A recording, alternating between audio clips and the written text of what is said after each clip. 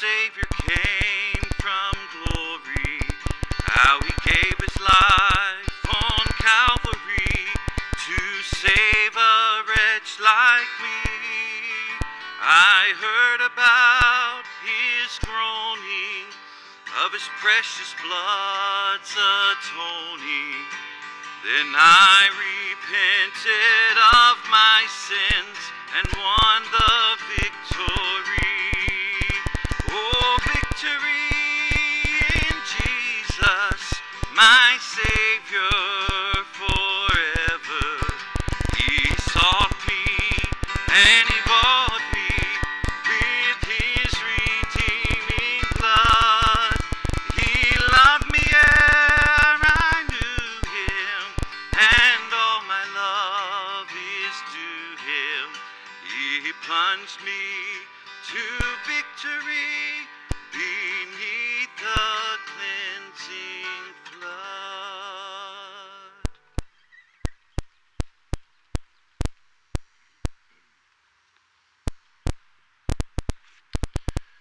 Family and friends, the scriptures tell us in Psalm 116, verse 15, that precious in the sight of the Lord is the death of his saints. So we're here this morning to honor a saint of the Lord, one who had lived his life as a Christian, one who had received salvation at a young age and was an example to many others throughout his life of what it meant to live as a saint. And the Lord calls that precious. I've gotten to know the Taylors a little better over the past few months. Obviously, COVID had disrupted so much of our lives and so many of the things that had been a part of our routines. And part of my routine was to stand at the door at Emmanuel on Sunday mornings and greet families as they would come in. And a regular pair that I would see every week was Brother Donnie and Miss Artie as they would make their way in. And their daughter Stacia was so faithful, serving in various different areas with their children and nursery department. And so part of that routine was to count on seeing them come in every week. And then as Mr. Don's health began to decline, I've spent some time with the family, gotten to know them a little better. And Miss Stacia has shared a few stories that I want to share real quick, and then a tribute that she had written. I'm going to read that in just a moment as well. But she says that Mr. Don was trustworthy and a diplomatic friend to all. And I believe that I experienced that myself as I got to know him. She said he was a treat-toting grandpa that was always flipping off lights to save a kilowatt. I'm not sure if he was trying to conserve energy or he just wanted to keep his paycheck for himself, since he worked for that power company and maybe not wanted to turn it right back over to him. They had moved around, and one of the places they lived, they actually bought a bed and breakfast over in Americus, and she says that became a place that college students would became a part of their family, and that food and shelter and sound advice was a part of that, part of their life there. And she shared with me that he was the only man she ever knew of to get pulled over driving in a funeral procession. She said that he was maybe driving a bit slow. He never got in a hurry. Things was always on his time, and he actually got pulled over one time in a funeral procession. She says they also had this tradition of kind of hanging an ugly Christmas wreath, that he would sneak over, find a real conspicuous place to hang that thing, and then kind of wait until she would find it. So just some precious memories that the family has together. And then, so Donnie Wilson Taylor.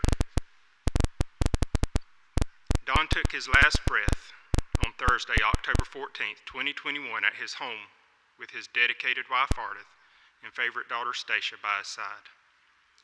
A God-fearing man, a God-fearing family man, born in God's country, southeast Georgia, in 1948, to the late Jack and Minnie Lee Taylor, which I've observed her here beside him this morning. His father passed away while Don was in high school, just prior to the meeting of the love of his life, Miss Ardith LaRue. They loved and lived a quiet life together, happily doing ordinary chores and always putting each other first. They recently celebrated their their 53rd wedding anniversary together. Quite an accomplishment. Don graduated from Waycross High School and always knew he wanted to attend the Georgia Institute of Technology. He immediately began studying electrical engineering in 1966 while courting and preparing for marriage to Miss Ardith. In 1968, they married at Second Baptist Church and together raised 2 children, Stacia Marie and Zachary. In the spring of 1972, Don earned an electrical engineering degree and continued to work at Georgia Power for over 36 years until retiring at the age of 52, a dedicated man to his work and to his job. After a brief retirement, he joined the competition with a similar position at Mitchell EMC for 5 years. After a second retirement, he began teaching in the same field. While working as a traveling instructor at Georgia Transmission Corporation, he enjoyed seeing previous employees and old friends that understood his chosen profession. Don was blessed with neighbors over the years that became family, that shared many holidays, milestones, and everyday life together. Their children quickly became his adopted grandchildren that brought pure joy and value to his life, even in the final days. And some of those are Kevin and Melissa Carden, their 3 sons, Cody, Alex, and Brett, sweet Cora, a lovable Belgian Melano, I'm not sure if that's the right pronunciation, and many cats. George and Heather Braddock and their 5 children, Haley, Ben, Samuel, Liliana, and Valmay. Barney, a friendly chocolate retriever that roams the neighborhood for treats. Nick and Allison Robertson, their 2 sons, Bennett and Brooks, the unforgettable tramp, neighborhood watchdog, and enthusiastic greeter. And 1 granddaughter, Anna Lee Taylor. Don followed the Bible and always held the Word of God in his heart. A faithful member of Emmanuel Baptist Church and thankful for the ability to live stream services, even the Sunday before his death. Don was a dedicated community volunteer, always willing to help a stranger that eventually would become a friend. He was a lifelong keeper of bungee cords, old hoses, ropes, spare electrical parts, and a multitude of genuinely clever tools to solve any challenge. I think all of us men have that stash stuff we just can't quite get away. We'll need it one day. His 10-point plan helped him execute perfectly any task at hand. His meticulous planning helped many and always left a favorable impression. Don had 2 brothers, Denny Taylor, wife Ann, and Eldon Taylor, wife Maxine. As you maybe heard from that tribute written by Stacia, Brother Don was a power man. He worked in the power industry his whole life. In fact, worked there for over 40 years. But friends and family, brothers and sisters, standing here today, I'm confident there's another power that Mr. Don would tell you had a much bigger impact in his life. You see in Romans chapter 1, verse 16, we read that Paul proclaimed, "For I am not ashamed of the gospel of Christ, for it is the power of God to salvation for everyone who believes, for the Jew first, and also for the Greek." I mentioned this earlier, but Mr. Don submitted to that power at the young age of 12 when he accepted Jesus Christ into his heart as his Savior at Second Baptist Church here in Waycross. And because of this, we can have a confidence. We can be bold in stating that he's in the presence of our Lord, even now as we're here. So while he spent his years on earth bringing electrical power to his fellow Georgians, because of the power of the gospel, he will have the privilege to spend eternity with perhaps some other fellow Georgians, but more importantly with all the saints that have come down through the ages. He's there this morning. So Scripture says that all who have received forgiveness for their sins are immediately ushered into the presence of our Lord and Savior Jesus Christ. Miss Artie, Miss Stacia, that's where he is right now. He's there this morning, worshiping at the feet of our Savior.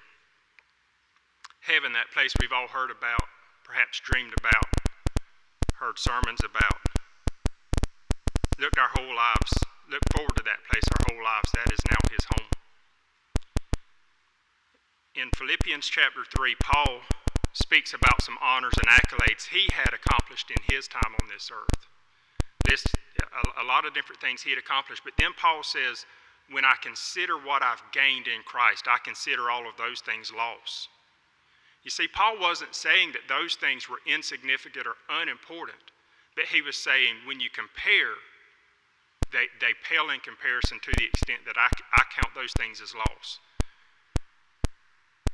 I've just read a list of things that described Don Taylor, an impressive list. A dedicated life of marriage, a dedicated life to a career. But standing today, worshiping his Savior, I'm confident that he's seeing much greater, much higher, much loftier things today. And he would tell us that the things on this earth, while as great as they may have been, it's nothing compared to what he's experiencing even now. And so we can have comfort in that. We can have comfort knowing that he's in a better place, experiencing things that we'll never experience on this earth, but we one day will have that opportunity. And so while we can take comfort in that, I also want you to know that we can be comforted knowing that one day that's our home. But you see, Scripture teaches that we're all sinners. The Scripture teaches that we're born as sinners and then we sin by our own choice. And so that problem of those sins, that's a problem that we have to have a solution to. As a power man, Mr. Don helped bring power to many homes, and some of that power would run a water heater that would heat the water so that we could cleanse our physical bodies. We could take showers, we could clean and do the things that we need to do. But there's a power that is also available for us to clean that sin that I just spoke about. There's a power that's available for each and every one of us. And I encourage you, brothers and sisters and friends and family, to examine yourself this morning to make sure that you're ready just like Brother Don was ready. He knew where he was going. The family knows where he is today. But while we're still here on this earth, we have the opportunity for each of us to know as well where we're going. The Scripture says that Jesus died for our sins. He was buried, and on the third day, he rose again to life. And in Philippians chapter 3, Paul calls that the power of the resurrection. The power of the resurrection. Brother Don knew a lot about power. This morning he knows a lot more about power. Today he knows about the greatest power that there is. So I ask you this morning to examine your heart, examine your life, and if you never have done so, call upon Jesus today, and you too can experience the power that he brought when he was raised to new life. I ask you, if you've never done that, to just simply admit that you're a sinner, call upon Jesus for the forgiveness of those sins, and receive salvation today. If Brother Don could come back this morning, that would be his request of you today. Then you could have that comfort knowing not only is he there, but you too could spend eternity in heaven. Let's pray together. Lord, I thank you for the encouragement of your word, the truth that each of us have the opportunity to receive forgiveness of our sins and a promise of a hope and a life eternal in heaven. You told us that you're going back to prepare a place, and so we know that those places have been prepared for us, for everyone who would call upon you for the forgiveness of sins. And God, I thank you that you extended that offer to Don Taylor as a 12-year-old boy, and he responded and accepted that gift of salvation. And then he lived it out the remainder of his days. Lord, he modeled that in his life. Thank you for giving us examples that we can follow, and we can see how to live as Christians and how to love and to take care of others. Lord, I pray that these words would be a comfort to Miss Artie and Station, to the other family members and the friends gathered here this morning. And Lord, I do pray that everyone in the sound of my voice would make that calling sure this morning to know that they are on their way to heaven, that they've had their sins forgiven. God, you love us. You've provided that way, and we are so thankful for it. We're thankful that you've given us the Scripture, that we can read it, we can understand it. Lord, I pray your blessings over this family, over this day. And God, I pray that in the days ahead, they would be able to stand strong and confident, knowing where their loved one is and knowing that one day they'll have the opportunity to be reunited and to live forever with our Lord and our Savior, Jesus Christ. It's in His name that I pray this morning. Amen.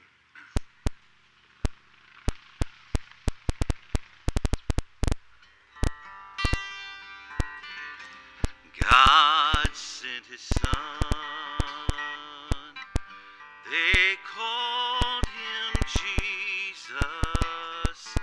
He came to love, heal, and forgive. He bled and died to buy my pardon. An empty grave is there to prove my Savior lives. Because He lives, I can face tomorrow. Because He lives, all fear is gone. Because I know He holds the future, and life is worth the living just because He lives. And then one day I'll cross that river, I'll fight life's final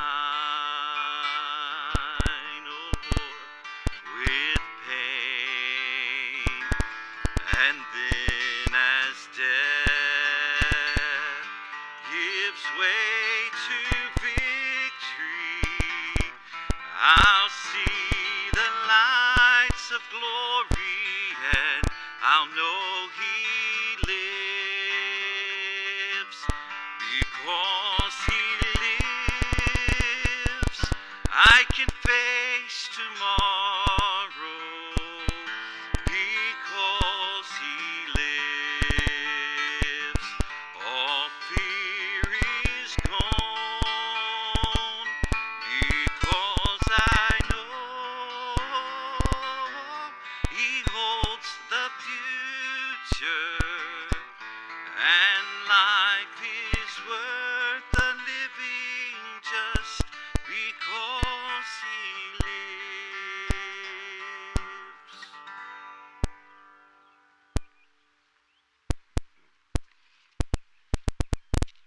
Our God is a refuge and strength, a very present help in time of trouble. Let me pray one more time for us.